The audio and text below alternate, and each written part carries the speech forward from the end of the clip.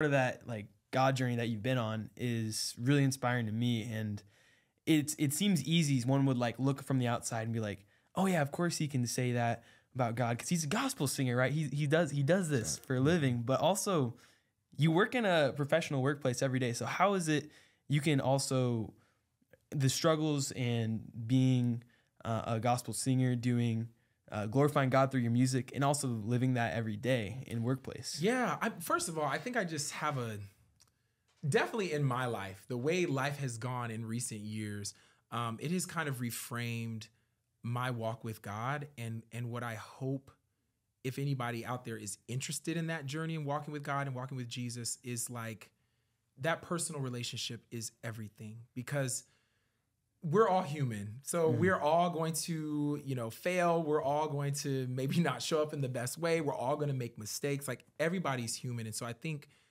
if you can get to the point where you say, of course, the Bible being a guide, and but prayer being, access to God, but like having that personal relationship to me is like the most fundamental thing that you could do, if that's something you're interested in, a journey you're interested in going on, because I think you're gonna run into, people who could be hurtful, in that space, or, that sort of thing. So I think that personal relationship is paramount.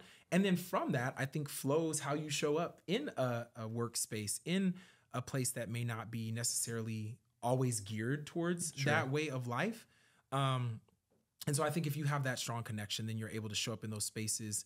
And I kind of think of like the fruit of the spirit, like things of, kindness and, honesty and all those different things, integrity and loving your neighbor as yourself, all of those things, like you get to express those things in those environments, and not necessarily have to be preachy, or like you must align with me. No, this world is different. People have different views and different beliefs, but if you can, showcase your beliefs or what you believe in just by the way that you live and how your love flows out, I think people will definitely recognize that. And then if they're interested in wanting to take further steps in that direction, then you can have those conversations and open the door to that. I'm very like sensitive when it comes to faith, Christianity, my walk with God and Jesus, just because I grew up in a place where the church was sometimes I call it like a cult church, which I know that sounds very crazy.